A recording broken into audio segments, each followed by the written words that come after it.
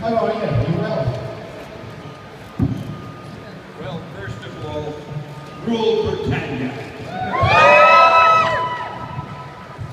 And that gets us off to a good start. I'm not going to bother one. I'm going to let you start. Who wants to ask Stan a question? Yeah, I think I promised that chap. My name is yeah.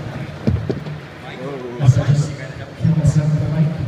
When you go ask the question, repeat it to him without the mic. Hi, Stan. Hi.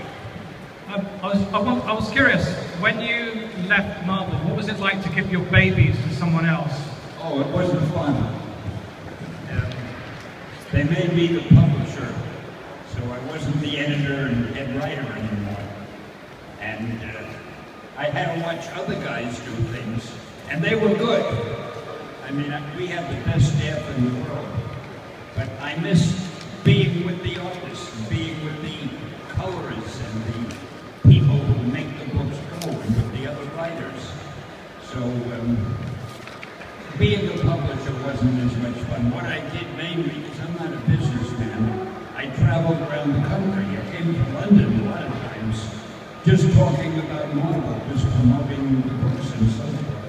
So they called me publisher, but I was really like a glorified press agent, and that was more fun than being sitting in an office, figuring out if we're making money or not. Thank you. First of all, Sadiq, I say thank you for making my childhood magic fun, and I'm sure most geeks will appreciate that. You're welcome. What I'd like to ask is there been any stories that fans have shared with you that have been memorable in your vast career? Any stories That shared with you that stand out?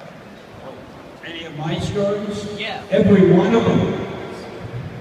They were classics. No, there are so many books. I mean, I had favorite stories with the Fantastic Four, with the Hulk, Daredevil, Spider-Man, all of them, I guess. There was one story, I remember, these are not our two top characters, but I did one story where Daredevil fought the Submariner, and they were both our heroes, and I had to not make it look as if one of them could really beat the other, so they practically fought to withdraw. And in the end, the Submariner went to the ocean, back to the ocean, and he left Daredevil kind of lying exhausted on the sand, and he said something like, "You were a noble competitor." I enjoyed the way I made them both seem heroic, even though they were fighting each other. I had so many stories. See, the problem is I'm my biggest fan. So I love every story I wrote, so they were all my favorites. Hi, Stan.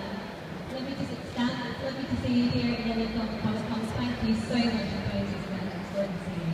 I wanted to know which Marvel characters and stories you'd like to see in the upcoming Ant-Man and Doctor Strange movies, and how do you think it's going to change the Marvel comic universe having these two films out there?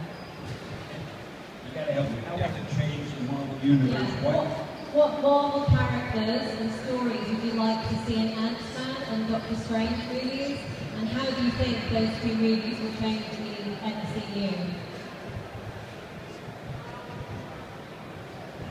I heard everything you said about it, except the last sentence, and he repeated everything. I already got the last sentence, now I forgot the last sentence. This is such an honor.